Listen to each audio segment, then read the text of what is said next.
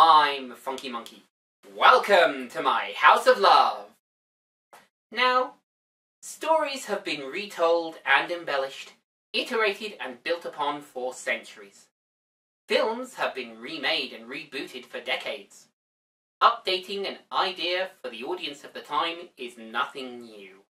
However, the prevalence of remakes in the late 2010s concerns me, as chance is discarded, the shock of the new recoiled from, in favour of familiarity, safe bets and sure things that make cinema just that little less weird, and myself just a little less hopeful of seeing something that I've never seen before.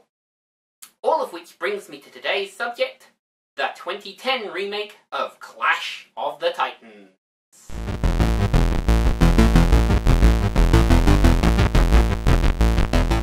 While this movie bears the name of the 1981 original, the story is radically different.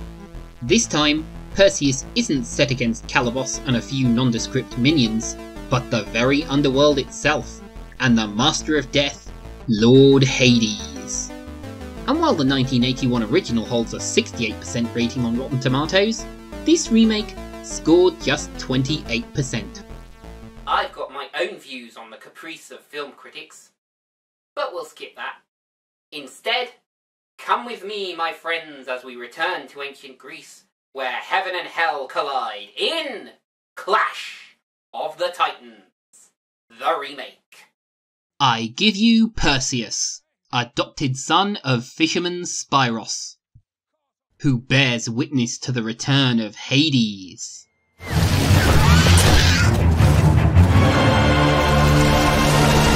Long story short, before the gods there were the Titans. Zeus, Poseidon and Hades were the children of the Titans, and they looked to overthrow their forebears. Hades had a child too, the Kraken. Together, the three brothers overthrew the Titans. But then Zeus tricked Hades into ruling the underworld, while he and Poseidon lived it up in Olympus. Jerk move.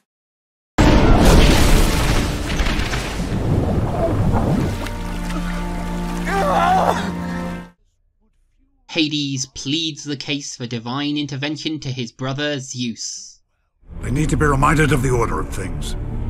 Back on Earth, in celebration of Argos waging war on the gods, Queen Cassiopeia praises her daughter's beauty above the gods themselves, with predictable consequences.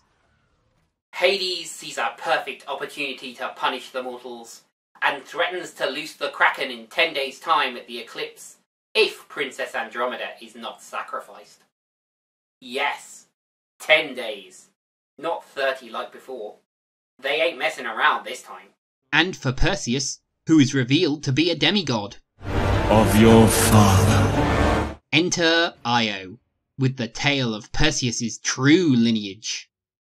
For you see, it was Acrisius, former king of Argos, that made war on the gods for their cruel and capricious natures. Zeus thought to make an example of King Acrisius by disguising himself in Acrisius's form and impregnating the then queen. Acrisius denied Zeus by having both queen and godspawn thrown to the sea, where Perseus was found by fisherman Spyros.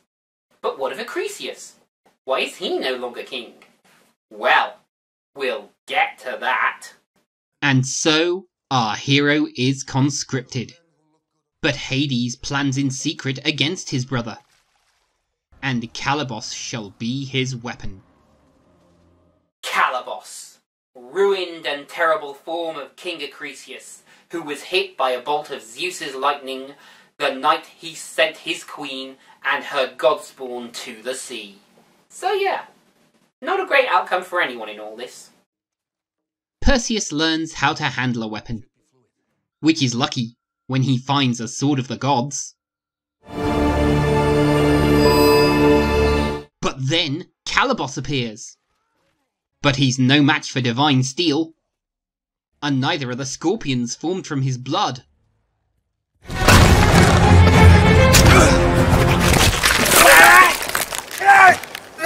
But their venom is enough to put down even a demigod. Lucky then that the Jinn are willing to help. Oh man, poison is serious business. Don't think that I've ever seen it drawn out with fire before though. Oh no, hang on, there might have been that one time. And so our heroes reach the Stygian witches. The knowledge demands payment! But Perseus is having none of it, and gets the answer he seeks. And so our heroes step on the boat to Medusa's temple, and Io recounts the true tale of the Gorgon. Once, Medusa was beautiful. Beautiful enough to turn the eye of even a god. Poseidon wanted her, but she wasn't so keen on him. Medusa hid in the temple of Athena, which didn't protect her. When Poseidon had his wicked way with her on the temple floor, she prayed to Athena for comfort, but Athena felt only disgust for Medusa, and turned her into a snake demon whose gaze petrified. Disgraceful. Absolutely disgusting. I mean, I'll spare you the rent. And after an inspiring speech from Perseus, the squad enter the Temple of the Gorgon, whose gaze petrifies. Which goes about as well as you'd expect.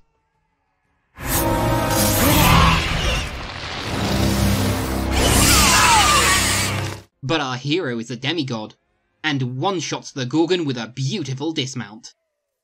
Only for Calibos to play mini-boss to the Kraken once more. Don't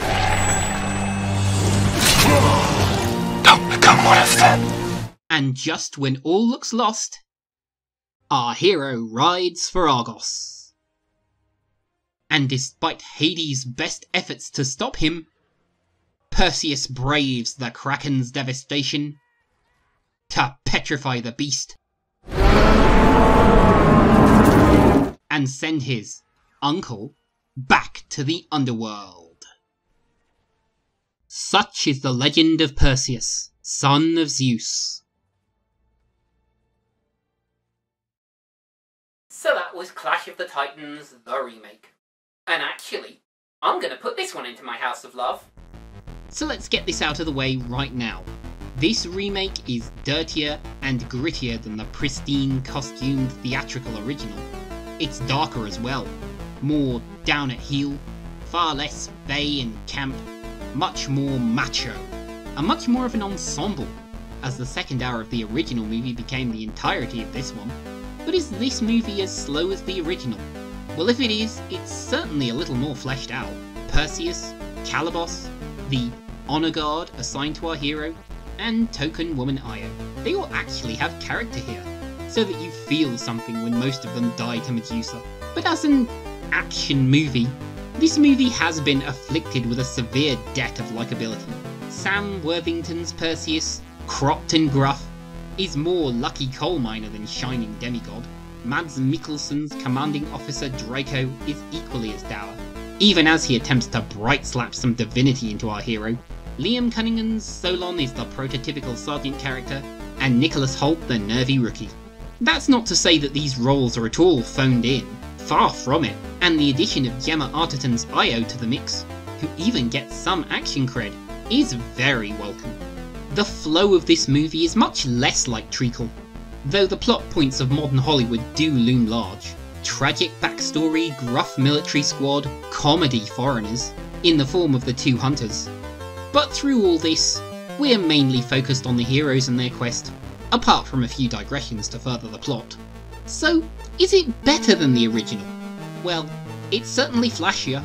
Modern CG in the era of the virtual camera fulfill the promise of a winged horse, and the thrilling rollercoaster sequence of Pegasus riding through Argos City is a treat for the eyes. But better? That all depends on your definition. It's dour, for the most part, but the effects are stunning. Liam Neeson is no Laurence Olivier, but then Harry Hamlin was no Sam Worthington.